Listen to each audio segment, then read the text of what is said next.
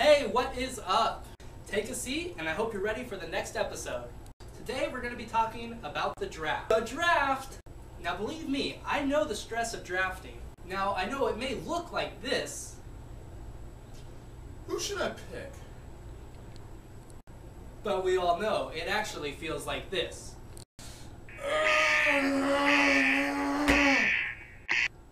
But don't worry, I'm going to help you relieve that stress. Talking stats. Statistically speaking. Step 1. Rock the mock. Alright guys, I cannot stress this point enough. Mock drafts are the best practice exams there are. Mock drafts are the best way to see how this season's draft is gonna go. It is very important to remember to do your research. I'm just saying, when the draft rolls around, it's better to not look like this. Wow, that's we're such a bomb team this year. See those results. What? Injured? Suspended? Not even on an MLB roster? But they all had good seasons last year. Just remember, 15 minutes of research could save you 15 wins or more in fantasy. Number 2, know thy league. Not all leagues are the same. You need to make sure you draft according to your own league scoring. Now, if your league has the category of stolen bases, but not the category of caught stealing, draft as many speedsters as you want, so you can win that category every single week. Another example, if your league does not have a batting average as a category, this frees up a whole bunch of power hitters that you would otherwise like to avoid, the Adam Dunns of the world. This point is very important when it comes to pitching. It will show you if doing double starters is even a good thing. Sometimes it may even show that there's virtually no benefit to even having a closer on your roster.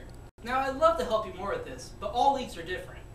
Please email me the link to your league scoring at fantasyotter@gmail.com, and I'll be glad to give you personally tailored advice. It is very important to know your enemy as well. I swear, it feels like the same thing happens every single year. You and your buddies have your fantasy league, and then one of your friends invites this guy you don't even know into your league. Of course, he always has the pick right before yours. So there you are, minding your own, you got your player in your queue, ready to snatch him with the next move. Boom! Newbie takes him away. Then you're all in the draft message board like, don't know who you are or what you want, but I will look for you.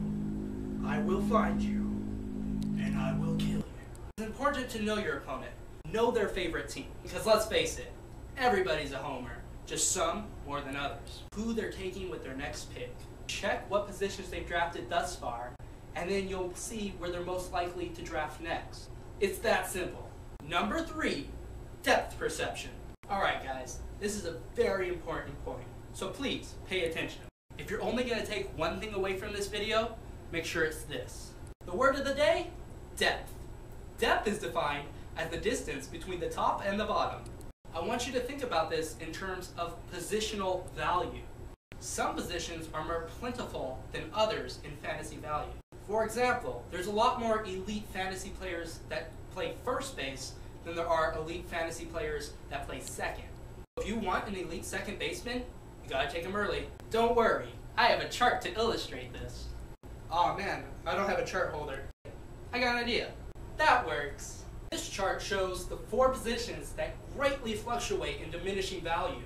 You see, we have the catcher position, first base, second base, and shortstop.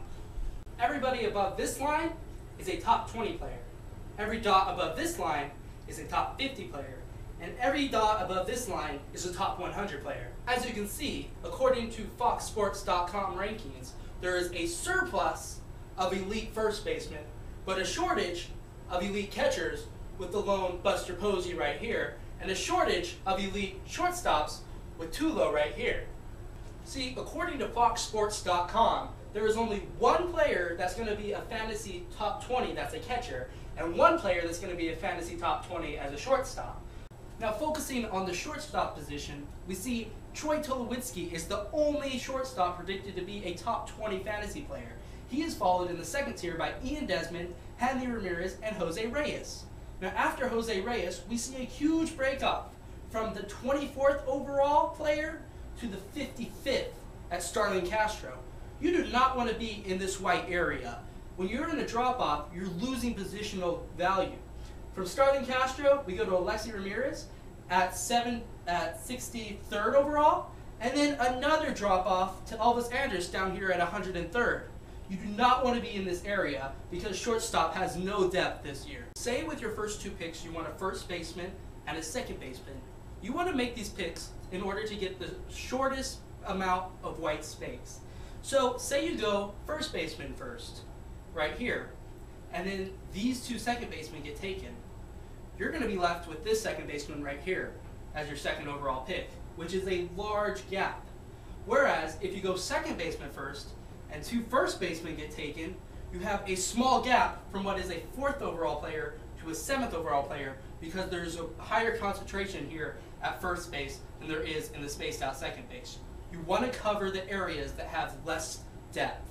You see, since you already know you have to fill every position, you want to get the best you can at each of those positions.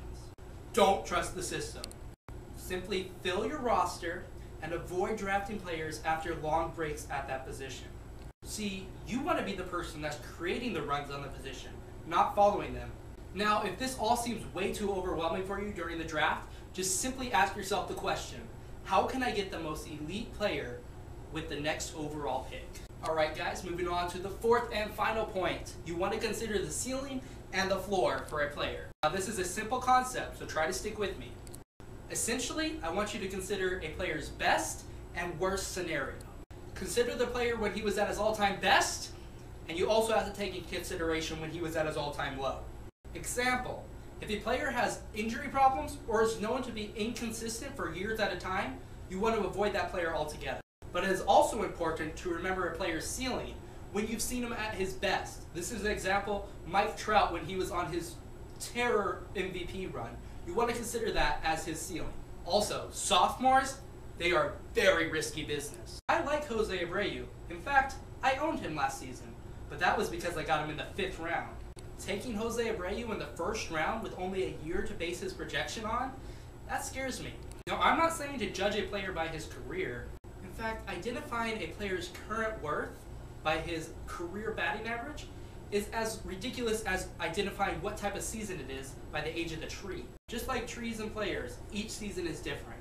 So make sure you determine worth by what is currently being produced.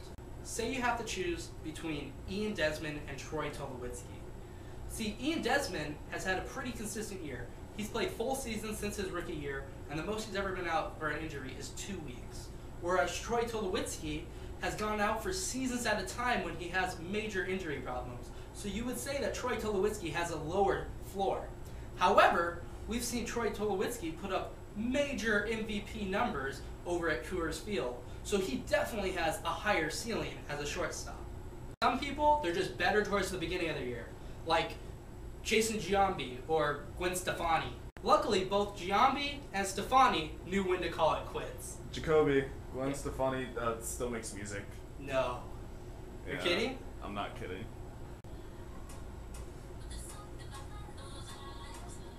This is really sad. I think she needs to find a sweet escape from the music industry. Alright, that about does it for today's show.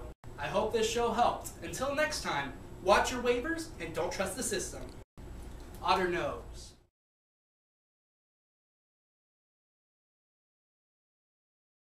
Hey Mark, I got a joke. This is good. Alright. So, alright, here. What do you call advanced statistical analysis of Star Wars weapons? What?